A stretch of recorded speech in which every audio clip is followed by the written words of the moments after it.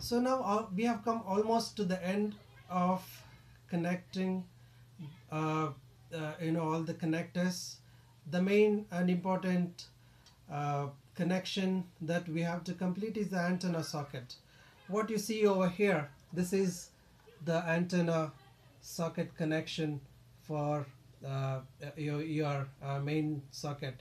So you have to uh, make, if your antenna socket is nearby, then it is, you can directly connect whatever the two wire element connector towards this side.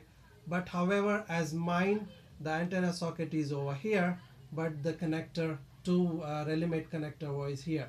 So what I have done, I have shortened the existing two wire relimate connector and connected to a RG58 coax cable, so that since the coax will be having a shield, there won't be any stray RF that will be picked up. So I have routed uh, this particular the connection from here all the way over here through a cable, RG58 cable, and I have soldered to this particular socket over here.